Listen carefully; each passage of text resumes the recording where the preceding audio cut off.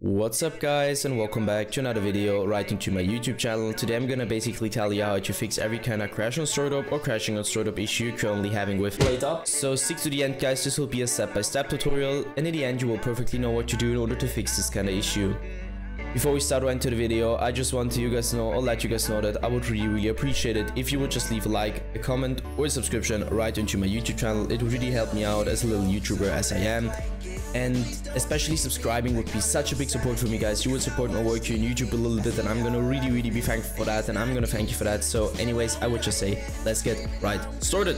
So the first step I would recommend doing for everybody is gonna be to navigate to the very bottom of your screen, where you're gonna right click your taskbar and open up your task manager.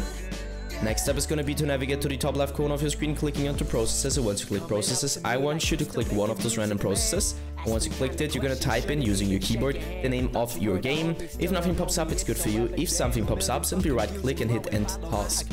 Once you're finished with that, I want you to empty task manager again. Next step is going to be to take your launcher shortcut on your desktop or your in-game shortcut on your desktop, and if you don't have it, you simply navigate to the bottom left corner of your screen, click onto the Windows symbol and use your Windows search function in order to find it. So once you found it, drag it right back onto your desktop, take it, right click it and hit run as an administrator.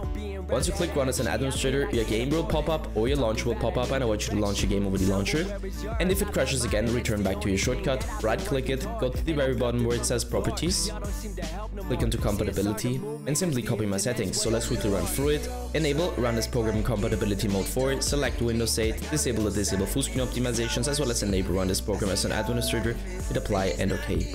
I would personally recommend to reset your PC afterwards, and once it is restored, you should be able to see this little administrator symbol right into your shortcut. What I want you to do next is going to be to launch your game over the launcher, launching game instantly, and this will probably fix your issue. Yeah guys, that's it for the video. I hope that I could actually help you out of this one. If it was like that, just leave a like, a comment or a subscription. I'm gonna really be thankful for that, and I'm gonna thank you for that. So anyways, I would just say have a nice day, see you at the next one, and bye.